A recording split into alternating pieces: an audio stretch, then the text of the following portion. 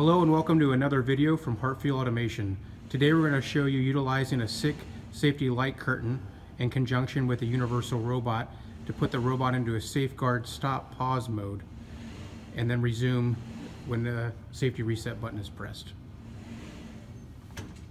So we now have triggered the safety light curtain. You see the LEDs turning red.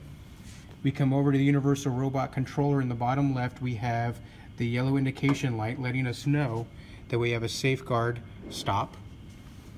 We come over and we've hit the reset button now that the operation has been cleared and the robot goes back into run mode.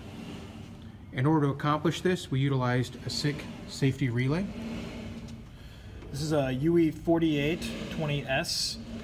The control circuit that we're using for stopping and starting the universal robot is the e-stop circuit. The safety circuit for the universal robot runs through 13 to 14 and 23 to 24. It's a dual channel safety.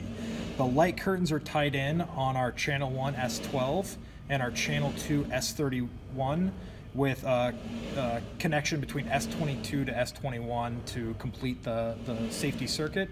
And then we've wired S33 to S35 as an automatic reset for the safety. So the reason we have to do this is because of some of the safety light curtains. They come with a pulsing output that the universal robot cannot properly identify with. So that's the reason for going through the safety relay. We hope you enjoyed the video and look forward to talking with you soon.